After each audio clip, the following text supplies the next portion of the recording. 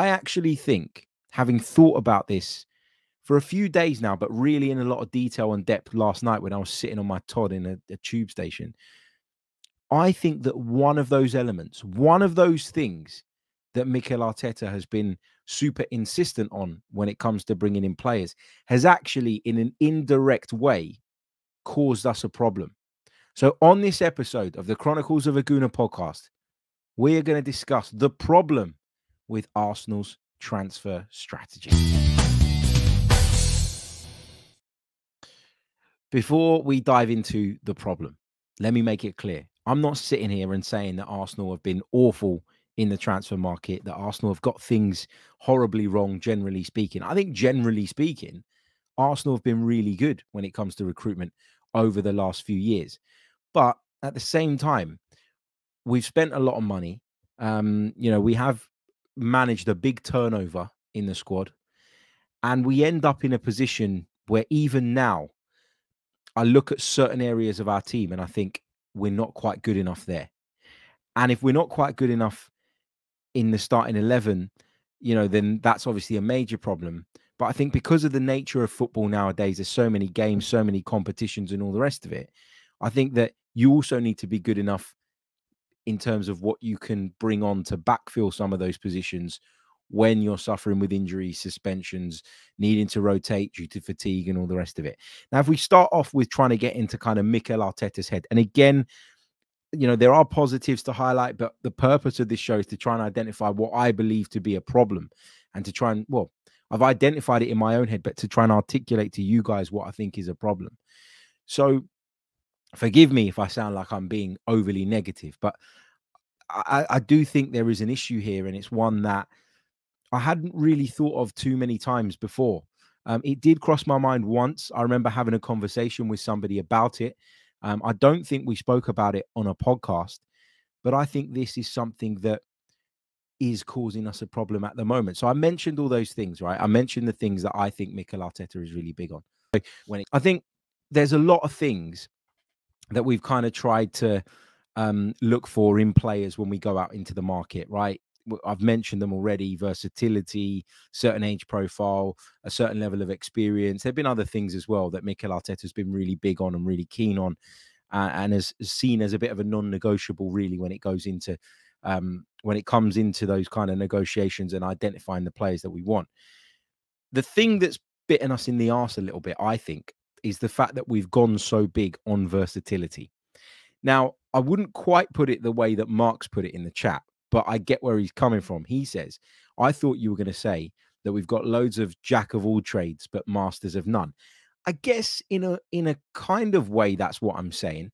But like, I wouldn't go as far as saying or using that phrase, jack of all trades, master of none, because I look at some of the players that we've got. So, for example, Tomiyasu. Let's take Tomiyasu. He's a really versatile player. He's a good example. Tomiyasu is someone that could play right back really competently, could play left back competently, and could play as a centre back competently. If Takahiro Tomiyasu was on the team sheet in any of those positions, I wouldn't be concerned. Not in the slightest. I wouldn't be worried. I wouldn't be going into the game stressed, anxious about what we might see. I trust him to work in all of those positions. Jurriën Timber is another example of a player that ticks these boxes in terms of versatility, right? Someone that can play right back, centre back, left back, no problem. You could even argue with Jurriën Timber that you could push him into the midfield if you wanted as well, and that could work in theory. So it's not that I don't trust these guys in multiple positions, and it's not that I don't value their versatility. I think that's a really great trait to have. The problem is that when you try and cover multiple positions with one player, one injury can then leave you short in more than one area. Does that make sense? So let's take it like this, right? If you can hear screaming outside, there's like a fox and a dog having a fight or something. I don't know what's going on in my next door neighbor's garden. But anyway, if you've got players that cover you in multiple positions, so let's take the two good examples of Tomiyasu and Timber, right? You went into the season and you go, okay, in terms of specialist centre backs, we have got Jakub Kiwior, backing up Saliba and Gabriel. But that's not a problem because you've got Timber who can back you up anywhere across the back line. You've got Tomiyasu who can back you up anywhere across the back line. And you've got Ben White who can play at centre-back as well. So although in terms of players that you have earmarked only as centre-backs in your squad, there's only 3, there are other options, right? But if you're relying on Timber or Tomiyasu to be your cover at right-back and at left-back, one of them getting injured has a real big impact, a big significant impact, because you're now down to your bare bones, not just in one position, but in a multitude of positions. Versatility is great, but when you build a squad around that idea and that concept, there is a chance that you will be short in more than one area, having suffered only one injury. Now, I'm not saying that we've only suffered one injury this season. I'm well aware that we've suffered a lot of injuries. I'm well aware of how unlucky we've been with certain players. Thomas Partey comes into the season. I know people will say that we should have seen it coming, and I was one of those people that said that. But last season, he was available for 33 of our 38 league games. So was there a feeling? Did Arsenal kind of get sucked into this kind of false sense of security with Thomas Partey? Well, look, he seems to have come through the worst of it now because he was available for 33 of our 38 games last year. If so, I still think that's naive because the previous couple of years were so bad, in my opinion, with injuries that we should have been more on top of that, more alert about that, and more sort of open-minded to that possibility. We shouldn't have based a strategy around him being fit all the time because it just doesn't happen anywhere near often enough. But the point I'm trying to make is that, you know, if you think about it, and look, again, it's not even that I agree with the approach. I'm just trying to get inside the manager's head. I'm trying to think about what he would have been thinking.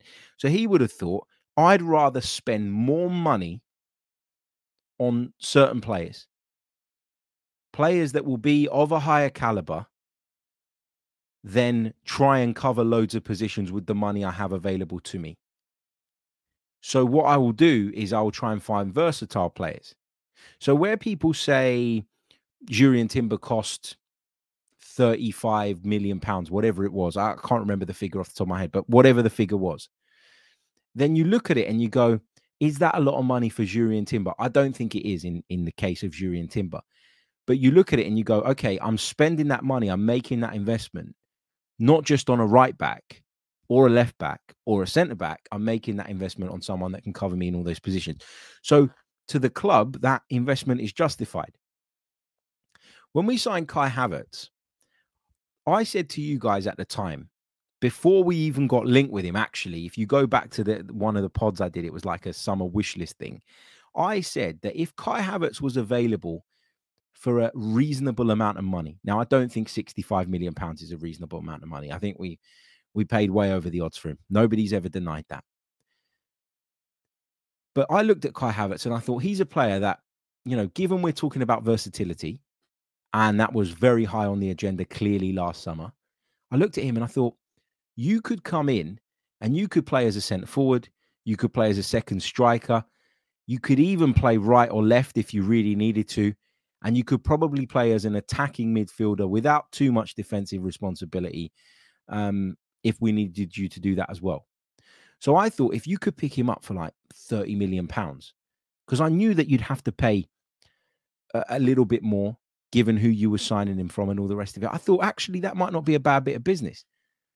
I think we certainly overpaid for Kai Havertz, but we've paid it now. And I'm not going to sit here and pull him apart every week and blame him for defeats that I don't think he's culpable for necessarily on an individual level.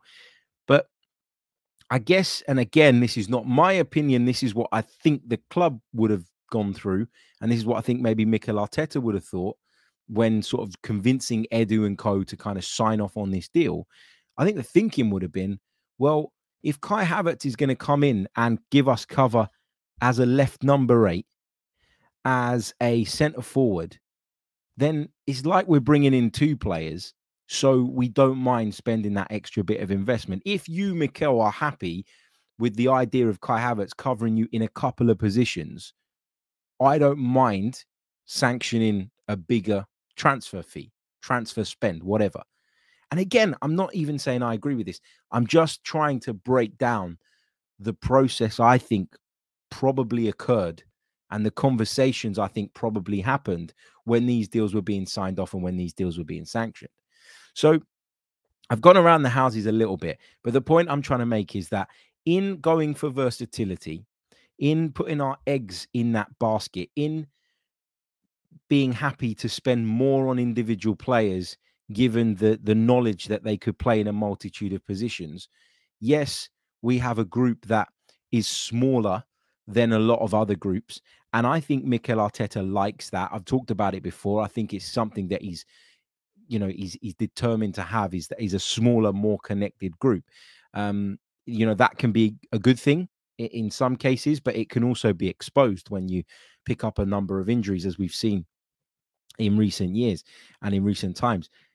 But I think he was trying to think along the lines of, I've got to maximize what I can spend, but I also want to stick to my idea of having a smaller, more connected, more united group of players. I don't really want those types of players hanging around the place that are never getting a game. And we'll come on to the criticism that Mikel gets and has been getting a lot over the last couple of weeks about the use of the squad and the use of some of the players that are maybe on the fringes a little bit. We'll do that in a minute. But just to kind of round off and summarize this point, if you're going big on versatility and you look at players as a solution to multiple issues, when you lose those players, you are up shit street, is the point I'm trying to make. Because it doesn't matter how many positions you see them covering. It's only one body. So when you lose that body, it has a domino effect on other areas. Do you get the point I'm trying to make? Like, let me know in the comments. Do you agree? Do you disagree? Do you think I'm talking out of my backside? Do you think I'm overthinking this? I was thinking about it last night, and I thought, if you're reliant on sort of these versatile players and you're going through your team, looking through each position, assessing the options you have, but there are players whose names are under multiple positions. When you lose that player, you end up losing cover in 3 or 4 areas, which can have quite a big impact. So while it might be a good way of investing, within your means and making sure that you're getting the best possible players for the money you have, you're still not actually adding maybe enough bodies to the picture. And therefore, when you do pick up a few injuries, you look short. That's what I've been thinking about. I think it's particularly true at the back. I think as well, you can use the example of Kai Havertz too, because, for me, Kai Havertz, when he's played as a centre forward for Arsenal, he hasn't been amazing. I think his finishing has left a lot to be desired at times, particularly in that Liverpool game recently. But I thought he was effective in terms of the build-up. I thought he was more effective than Eddie Nketiah would have been in the build-up. And I think that's why he was selected. I think that selection was justified in that sense. But there have been times where you've not been able to use Kai Havertz as a different option up front because Fabio Vieira's been injured, Emil Smith-Rowe's been injured, Leandro Trossard as a left centre midfielder doesn't really convince me. And so, yeah, you might have done it with the intention of thinking, I don't need to go and buy another striker because Kai Havertz is going to give me something different. That's something different to what Nketiah and Jesus offer. But if you're also using him to cover another position, and that position is a problem, then that has a knock-on effect. Do you see what I'm trying to say? So do we have enough bodies in the building of the standard that we require? I would argue no. I think when everyone's fit, we've got a good squad. And I think we've got a squad that gives the manager options because of the versatility of so many of these players, because it can help us to be unpredictable. But do we have enough bodies? I don't think we do, because I think we've gone down this road of prioritizing versatility over the number of bodies. Now, that might be something that we felt we had to do because of, what some of these players are costing nowadays. But I don't know. I keep going around in circles on this in my head, but that's kind of what I was thinking last night, what I've been thinking throughout the day. And I wanted to share it with you guys and get your thoughts in the live comments as well. We're going